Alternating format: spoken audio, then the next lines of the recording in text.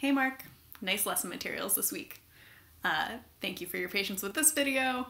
And I'm so glad to hear so much good viola stuff, even though it was a busy MD week. It's impressive. With your scales, the unequal rhythms sound good.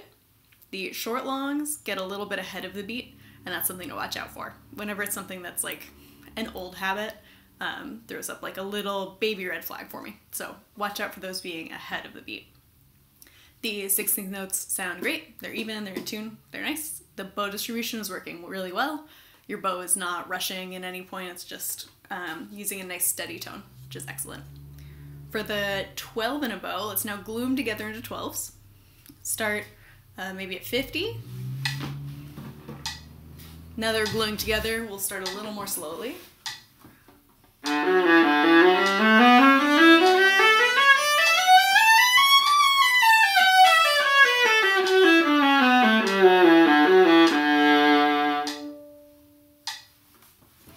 Then go 52, 54, 56, and so on up to 60. Third movement of Prokofiev, it's going well. The unequal rhythms sound sweeter, smoother, more lyrical, and I can also see you adjusting your playing when it starts to get a little bit too energetic or angular, that you're catching it and you're switching back to the efficient, smooth, relaxed way of playing, which is really key. The arm level definitely looks better.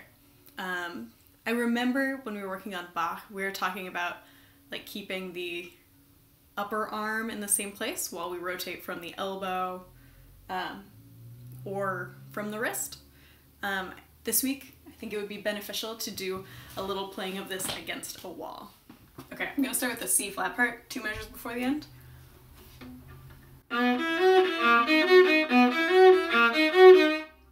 Then I'm gonna go here. So I have a G string level and a C string level.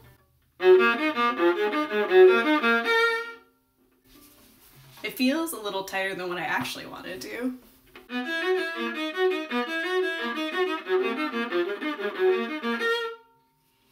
But it really isolates that rotation. So do a couple of wall repetitions where it's da da da da da da da da da da da da da da.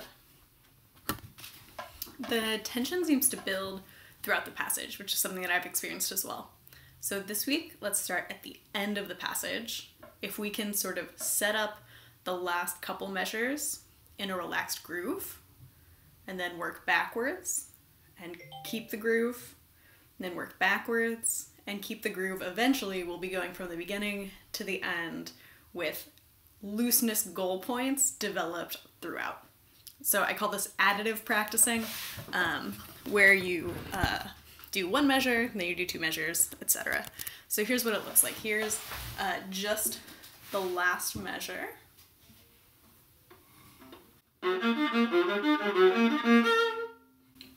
I'm going to strive to make that one very relaxed with very shallow string crossings.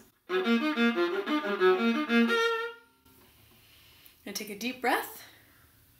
Go back a little.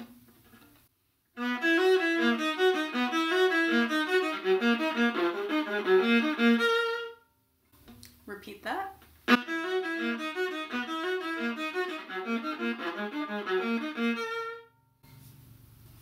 Then go back.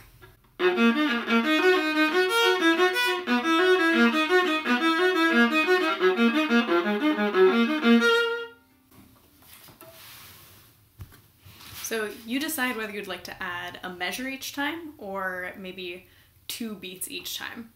But the goal is to develop looseness throughout by loosening the end and then aiming for that end looseness as we go. Okay, triplets sound really good in the second movement. I think those are going to carry over well to when you put it together with quartet, especially the ones on the last page. Those sound particularly clear and clean and in tune. Well done. For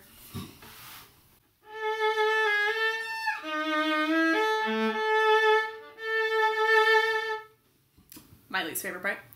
Let's use the 4 per day method. Only 4 repetitions of each octave each day so that you're playing it with really clear focus. So for the first one, start by adding the top,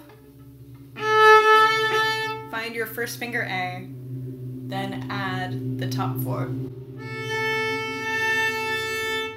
Mine was too high. That'll work.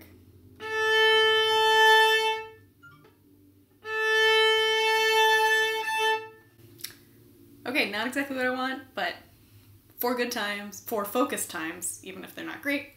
And now moving on, now I'm gonna do the bottom octave. Not sure. Yeah, it has to be far apart. But not quite that far apart. And now I'm gonna leave it. So do those 2 octaves just like that, no more. And we're gonna start with that distance and that frame and get it dialed in.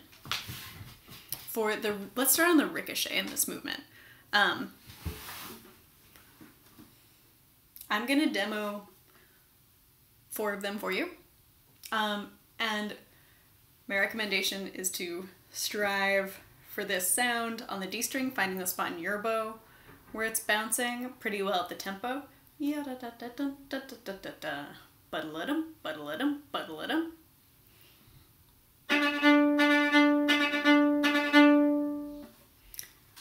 Let me show from this angle.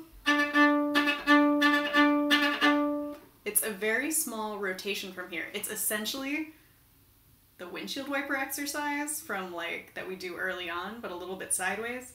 But really, this is gonna be a spot where it's crucial to isolate the wrist.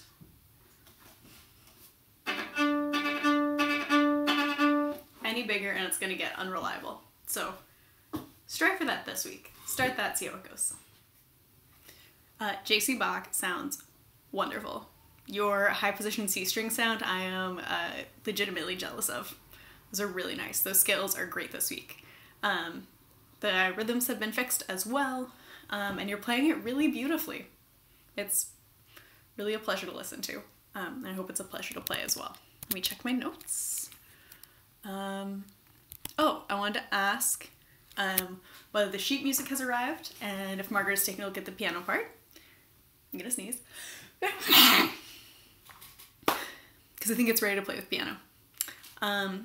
Would you please start on the first movement this week? It's so fun.